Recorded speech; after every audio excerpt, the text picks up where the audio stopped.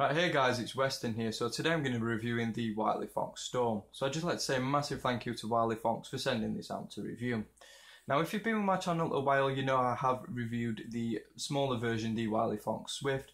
So this is the bigger, more expensive version, but can it impress me as much as the Swift did? So I guess you'll have to stay tuned to find out. Now, I'm going to be doing this review a little bit differently and talking about what I dislike, what is just okay, and what I like about the phone. So let's just jump straight in and talk about what is okay with this phone. So the first thing that is just okay about this phone is the camera. Now the camera is a 20 megapixel Sony sensor, which I was expecting big things from, but it actually did fail to deliver. Also around the front it's got an 8 megapixel camera with a flash, pretty decent for selfies, but not spectacular, again like the rear camera. So now we get onto some actual camera samples, and you can see they're not the best. I mean, this shot, the dynamic range looks pretty impressive. Colours again look pretty nice, but if you look in the corners you can see it's really sort of out of focus and there's quite a lot of noise, even in decent light. So you can see the next shot here, we've got one with HDR and one without, and you can see the one without HDR actually doesn't look too bad. Again, colours look pretty nice, pretty natural, and you can see we've got a little bit of a lens flare as well, which looks pretty cool. Then we go to HDR mode, and to be honest, it's made the image look a little bit worse in my opinion. Usually HDR makes things a little bit better, but in this case, I think it's made it a little bit worse. This sample here is actually really nice. It's like colour accuracy looks good. We've got a nice bit of separation between the subject and the background. It's a little bit overblown in the background, but pretty solid. Again, we've got a really nice picture here. We've got good amounts of detail. You can see the text really nice. It does look a little bit too sharp in some places, but not too bad. Then we get onto the problems I'm having with the camera, and it's not colour accuracy or anything like that, it's actually focusing. So you can see this shot of the flower here, it's actually not captured focus properly, even though it looked like it did on the phone. Again here we've actually got another pretty decent shot here, and it did actually capture the flower pretty well. And again we've got a nice bit of bokeh in the background, but again it's not overly impressive. And then this last shot here of another flower, you can see again, tried getting a bit of a macro shot on this one, and it just refused to focus. So that's why the camera is both good and bad, which makes it okay. Then we get onto video quality, and again it's not that impressive. You can see a sample here of the front facing camera, and again I mean it's not great. You can see it's really sort of focused in on your face, and it doesn't get much of the background in, and it's also a little bit grainy as well. Then we get round to the rear facing camera, and again it's not that impressive. I mean colours and stuff look pretty accurate to how they were on the day, but again it's just not great quality. It's a little bit wobbly and it's just not that impressive, to be honest. If you want some more samples of the front facing camera, you can just see the intro, and the outro of the video will be filmed with the front facing camera as well. So the next thing that is just okay is the UI. Now I know in the Swift review I said the UI is fantastic and actually one of my preferred UIs, but this one has its issues. Now if you want to see more information about what Cyanogen 12.1 can do and what it's actually like and some of its features, then check out the video linked in the description, and that'll just let you know what Cyanogen is capable of when it's actually implemented really well. So the UI actually is really nice, and I mean it's the same as the Swift, so you're getting a really clean minimalist look, you're getting the same really nice app drawer as well that you actually swipe up and down, and it's got some really cool features in there as well.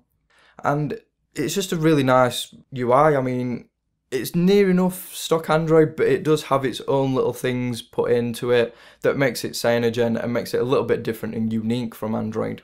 Now we get on to the issues what I've been having, and the first one is the charging issue.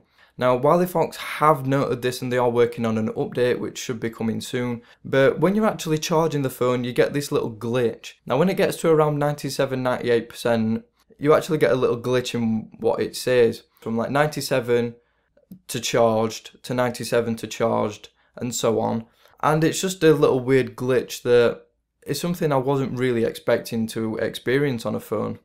The next issue I found is the missing battery information. Now again WileyFox have acknowledged this issue and it will be fixed in the update, But unfortunately I've not been able to test how good the battery is. Now this is because the battery information is completely missing. You can see the normal graph, but you're not actually getting any information about your screen on time or what apps you're actually using the battery. So unfortunately I've not been able to gauge how impressive the battery is, and I will talk more about the battery in a minute. Another issue I found with the UI is actually a couple of crashes. Now with the Swift I didn't notice any crashes and it was a really good experience, but in this one I've noticed that there has been areas where it is actually crashing.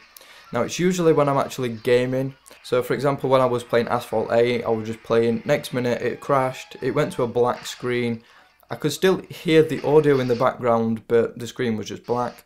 So I had to turn the phone on and turn it back on again to get it to work again. So now speaking of the battery, so this has a 2500 mAh battery in it. I think it's actually the same battery that's used in the Swift, which kind of was a bad decision in my opinion. I mean, the battery was really impressive on the Swift because it had lower end specifications. This is much higher end, so I was actually expecting at least a 2700 or higher battery in this. But again, like I said, I've not been able to test the battery fully because I couldn't see actually how much screen on time I'm getting. Now I can get through a day's medium use, so that's YouTube, email, social media, a phone call or two, and it actually gets me through a day, but again, I'm not sure how much screen on time I'm actually getting and which apps are actually draining the battery the most. The next thing that is just okay is the build quality. Now in some places it's really well made and in some places it's not. So the overall construction does feel solid, there's no flex in the chassis or anything, and it does feel generally well put together. The only issue I found are the power and volume rocker. These are just a little bit wobbly actually, and they do rattle a little bit as well.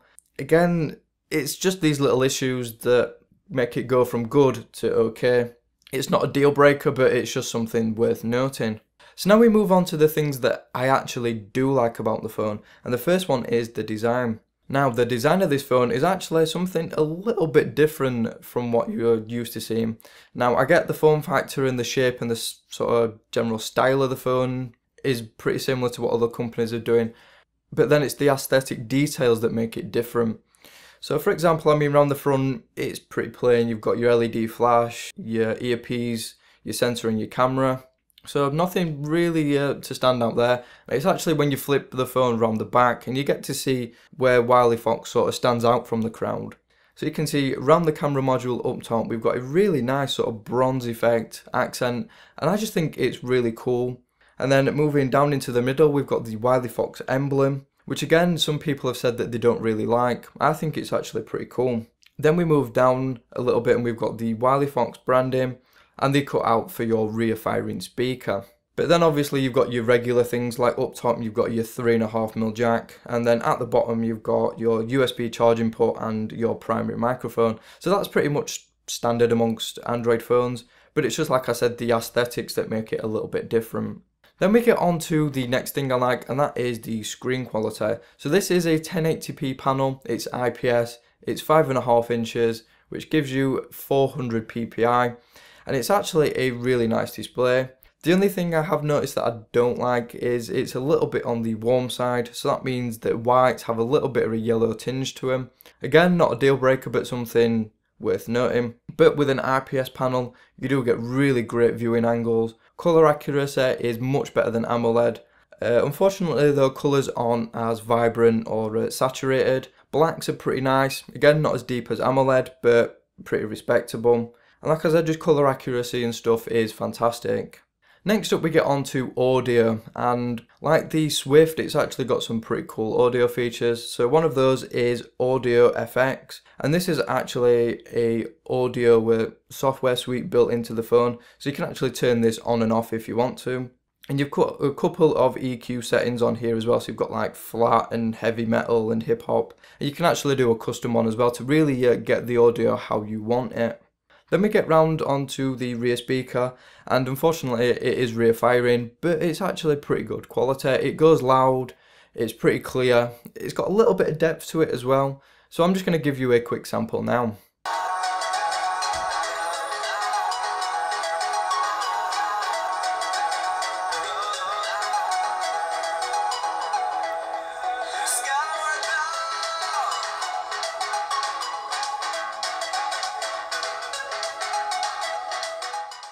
So the next thing I really like is storage. Now that's not something I usually talk about much, but this has 32 gig built in, which is pretty respectable for its price. But then you can actually expand that up to 128 gig. So if you've got a massive app collection and a big music library, this will hold it all and then more as well. So if you're a big media user, this phone can handle it all. Then the final thing that I really do quite like about the phone is the performance. Now under the hood we've got a Snapdragon 615, an Adreno 405 and 3 gig of RAM. So performance wise it's actually really good. The UI flows really nice, and because it's not a heavy skinned UI and there's nothing slowing it down, it's really fluid, it's really responsive. Yes, it does have its issues, but it's actually really respectable. Then we get onto stuff like gaming performance, and apart from the occasional crash like I've mentioned already, the gaming performance is actually really smooth, it's really fluid, and I wouldn't say it's the best gaming performance I've ever had, but it's up there with the best, especially at this price as well. So then we move on to things like multitasking, and again it's really fluid, it's really quick, and you can switch between apps relatively quickly without much lag. So all in all for performance, I'm actually really impressed. Right guys, so that just about wraps it up for this review. So what do I think of the Storm? Well, I would say it's got potential. Now at the minute it's got a few issues which are stopping it from being a great phone. Like I said already, the Swift is probably a better experience for the price.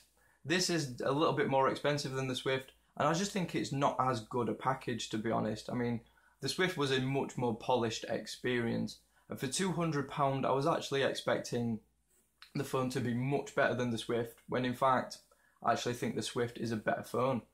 And also for £200 you can get phones like the OnePlus X, which I have reviewed, and that is just a much more polished experience, and you do seem to get more for your money there as well. So yes, it's a good phone, it does have its issues, it's got potential to be a great phone, and I do know WileyFox is working on some fixes, so hopefully that'll be implemented and sort the problems out. Unfortunately, I'm not going to be able to test those because this phone's got to go back to them, but if you do get a WileyFox Storm and you get the update, let me know down in the comments if it has actually fixed these issues, because I'd really be interested to know. Right guys, so that is it for this review. So should you actually get one of these phones? At the minute, as it stands, I would say wait until the updates come, wait for some more reviews to come out and see if the update has actually sorted the problems out. Right, so again, that is it for this review. Thank you so much for watching. If you haven't already, hit that subscribe button for more videos coming very soon. Hit that like button as well if you enjoyed the video. Leave a comment if you want to. Thanks again, and I will see you all on the very next video.